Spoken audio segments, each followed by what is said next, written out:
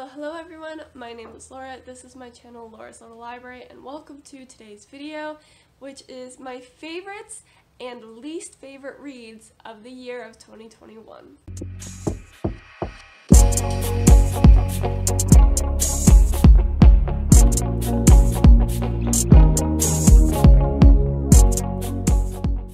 So, I thought it'd be very appropriate for me to wear this sweater in this video because this is my favorite clothing item slash clothing purchase of this year. It's comfy, it looks nice, it's really warm, it's cropped, I love it, I wear it all the time. So, but we're not here to talk about clothes, we're here to talk about books. So I am going to start off with my least favorite books of the year, and I'm going to tell you my 5 least favorite books of the year, and I'm going to go in order of counting down to my least favorite of the year. And then I will do the same thing with my favorites of the year. I will give you my top 10 favorite books of the year because there were so many good ones. It was so hard to cut this list down to 10, and then within the 10 books that I had, putting them in order, it was the hardest thing. Like the top 4, I was just, oh my word. Anyway, so I will start with my 10th favorite, then go 9th, 8th, 7th, etc. and so forth.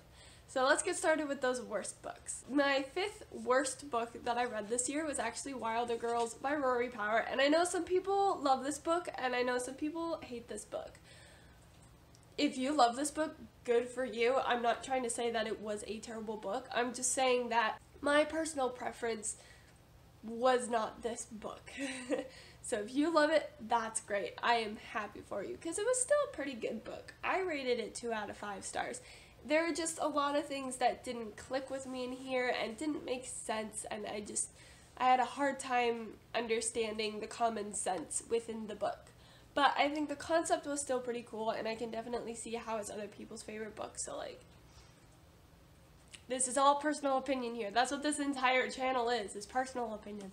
And then my 4th least favorite is a recent read, Deal with the Devil by Kit Rocca. I did not like this book.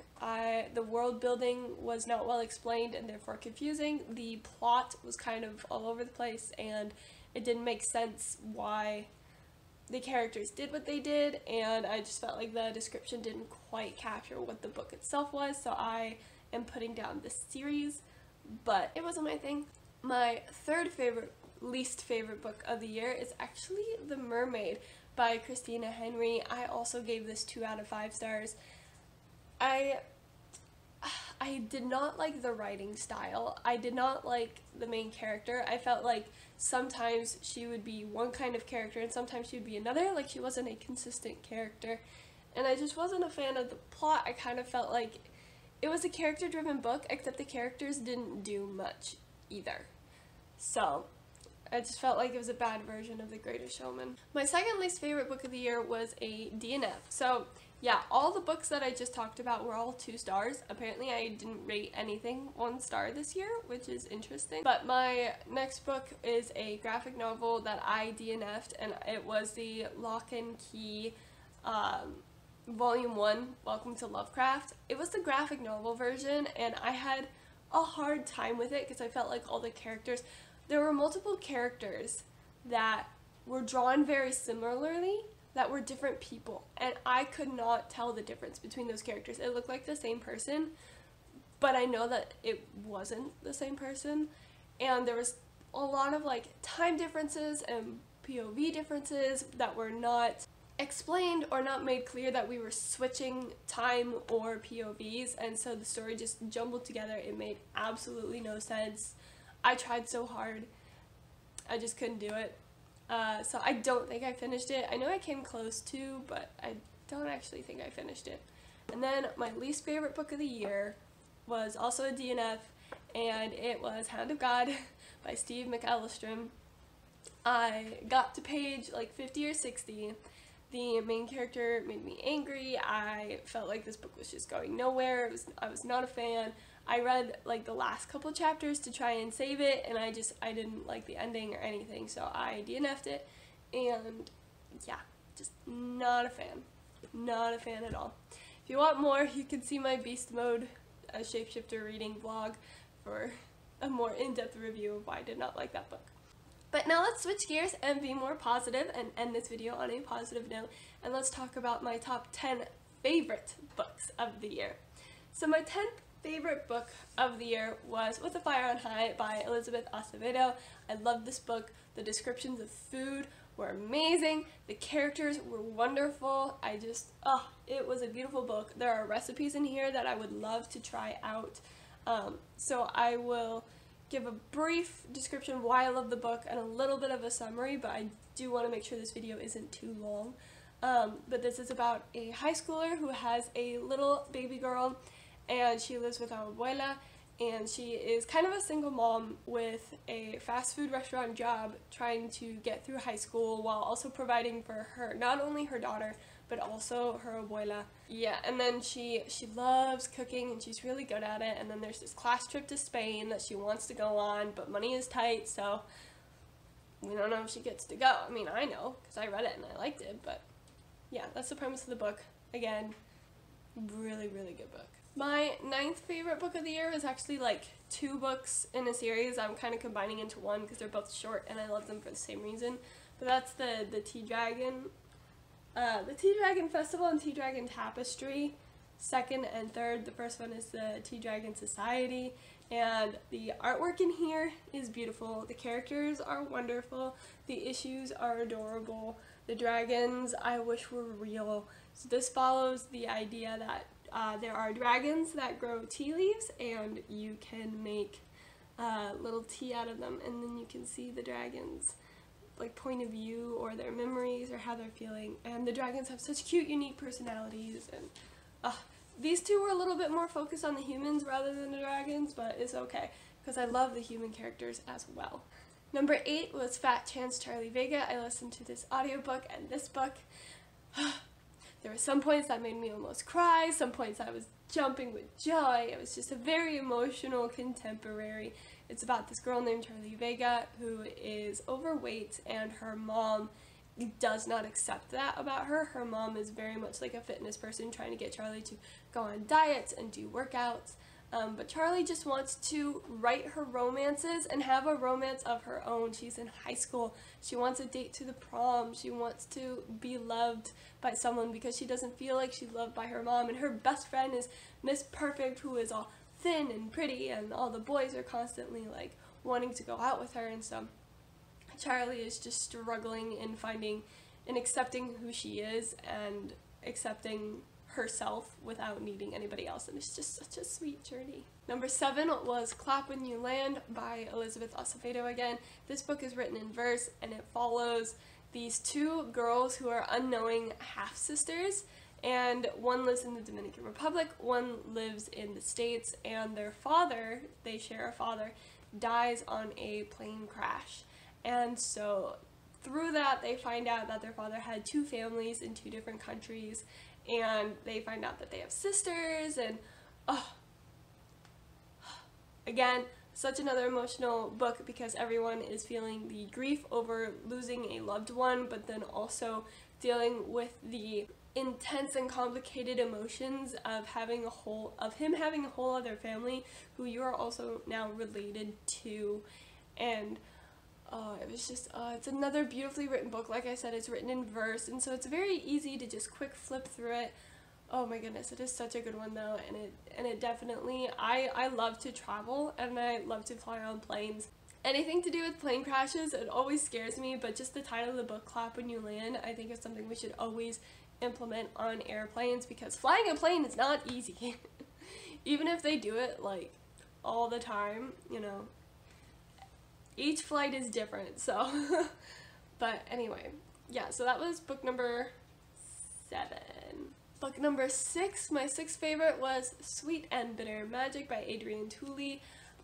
This was such a hilarious book. The banter, the grumpy sunshine, the little bit of enemies to lovers, not like super strong, but the twists and the turns and the magic. Whew, my goodness, I love this book. So this follows 2 witches, one who was cast out of her coven and cursed to not feel love, and the other never actually went to the coven because she kept her magic a secret. But when a plague comes upon the land, they decide to team up to try and find the witch who is responsible and save the land and themselves or their family members. Bum bum bum. I love this one. It was a page turner. I could not put it down. So I would highly recommend if you love LGBTQIA+ fantasy. And then book number 5 is a whole different genre here, and it is actually Bangs by Sarah Anderson, and this is the cutest graphic novel romance. It's a romance between a vampire and a werewolf, and it's just a bunch of little short scenes clipped together of their relationship, but I was left wanting more, and it was so cute, and I am seriously going to like read this every year on Halloween because, like I said, it's so short. But it's a little bit Grumpy Sunshine, but not super much, but just exploring the differences between vampires and werewolves, but then like loving each other for their differences, but then also finding the common similarities like fangs and celebrating that together. I want to read it again like right now. Okay. Also, it's a beautiful book, and it's very nice cloth with black edges. I am very proud of this book. I love it. Alright, my 4th favorite book, these were all very close together, but my 4th favorite is The Gilded Ones by Namina Forna. This is such a unique world-building fantasy. So this is a fantasy where all of the girls have to go through a blood-spilling ritual. Either your blood runs red, like a normal person, or your blood runs gold, which means you're a demon, you're impure, and you must be cast out of society and most likely killed. So our main character wants nothing more than her blood to run red so she can finally be accepted into society because she is different, because her mother was a southerner, so she is darker skinned than everyone else and they don't like her, and then of course her blood has to go and run gold. She, however, is given the opportunity to join the king's army instead of dying over and over again, because for some reason she's not dying.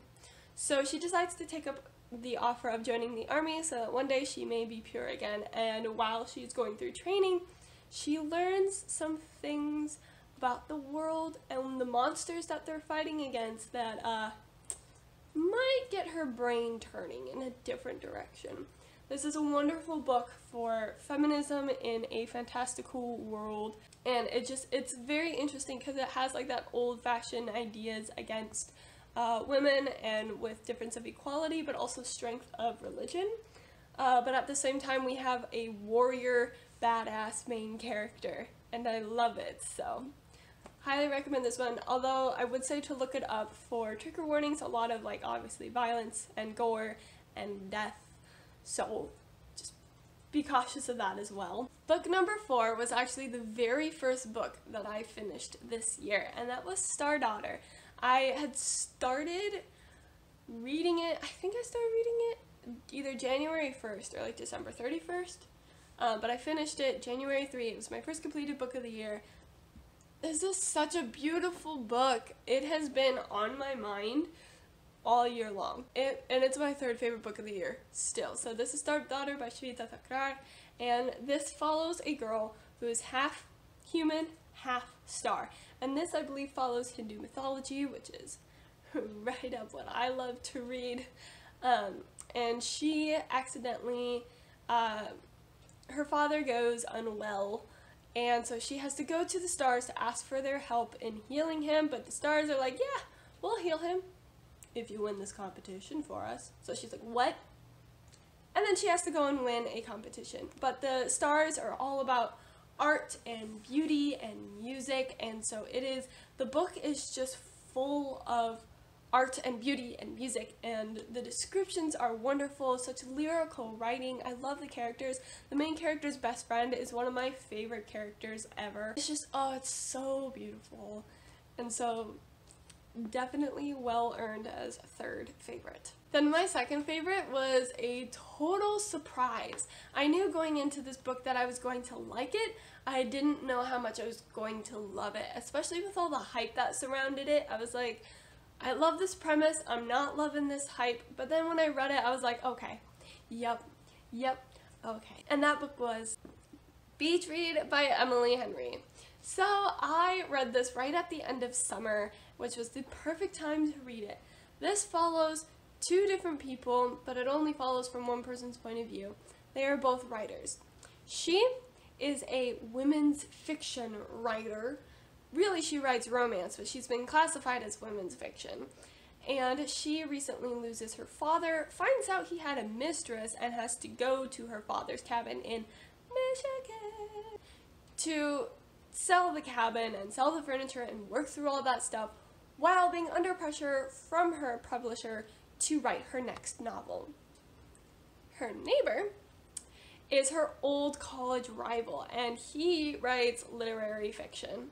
And he is expected to write America's next greatest novel, which is a lot of pressure on him, and he's just blocked. So what these two decide to do is they decide to swap. She's gonna write the next great American novel, he's gonna write a romance, and whoever sells first wins. It was such a wonderful story. I thought it was amazing. The banter between, okay, if you know me, good banter in a book goes a long way for me. And this was just chock full of it, but I also loved the romance. It was enemies to lovers, which is my favorite romance trope.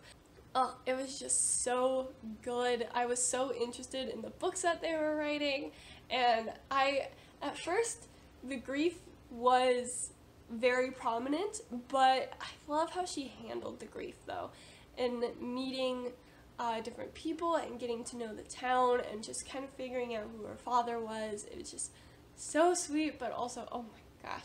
And also, as someone who loves to write, but I'm not a writer, but it was very motivating for me to sit down and write my own story, and just really nice to see, they really go through the writing process of, coming up with the idea, outlining, writing it, hating your draft, rewriting it, finishing your draft, saying, okay, I hate editing, but we gotta do it now, and just the whole process. It was just such a wonderful thing to read about, and I also just love book about books, so it fit the bill really, really well for me. And then we have come to my favorite book of 2021. I loved this book. I loved pretty much everything about it. I know it's not everybody's favorite book, but when I read this, I just had such enjoyment reading it. So to me, it just is. It's my personal favorite book of 2021. And that is A Deadly Education by Naomi Novik. This is a dark academia where the school is literally trying to kill you before you can graduate.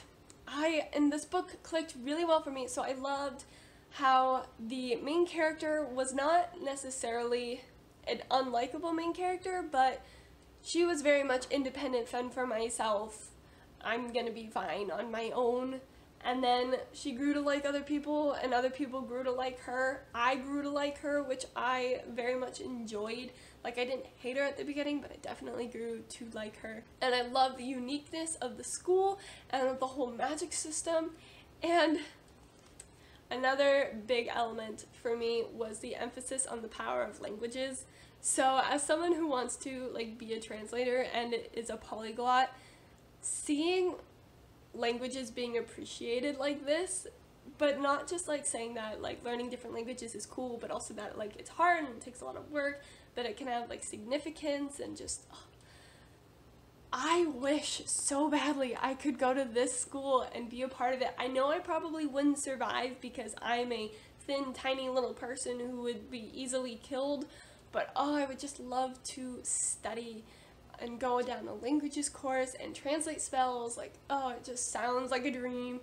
So I'm really excited to read The Last Graduate, which came out this year. Hopefully I will get to it next year. Also, the cover is beautiful, and I love the color scheme. It fits the book so well. I also loved the writing, and again, the banter between characters was just amazing. So this was my top book of 2021. Oh my goodness. That was such a hard list to put together. There were so many other really good books that I read this year. It was a really good reading year. My worst books, majority of them were still 2-star. And I had so many other 5-star reads that I very much enjoyed that just didn't quite make the top 10. But yeah, so thank you all so much for watching. If you like this video, give it a thumbs up. Otherwise, comment down below your favorite and your worst read of the year. I'm so curious to know what they are, and maybe I can get some new recommendations from it. Otherwise, all of my bookish social media is linked down below, so you can go and follow me and keep up with all of my reading for this coming new year of 2022. Also, don't forget to subscribe. I post every week on Sundays and Wednesdays, and I will be continuing that through the new year, and I have a lot of super fun, exciting content for you coming up in January. Alright, well, I hope you guys have a great last week of 2021 and a great start to your 2022. But until I see you all in the next video, I wish you happy reading.